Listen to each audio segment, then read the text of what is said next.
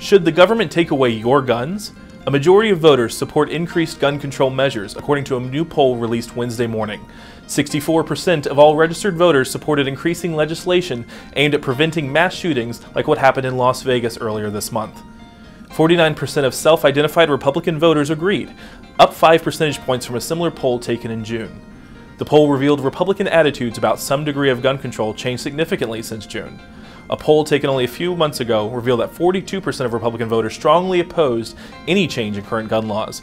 That's since gone down to only 27% who strongly oppose any change. 79% of respondents also want to institute a blanket ban of all bump stocks, a device that allows semi-automatic rifles to function like an automatic. The Las Vegas shooter used bump stocks to allow him to send hundreds of rounds into a crowd of concert attendees earlier this month. Additionally, 82% want to ban gun sales to anyone with a record of violent misdemeanors, and another 82% want to ban guns for anyone on a federal Do Not Fly list. This is Philip Stuckey with the Daily Caller News Foundation.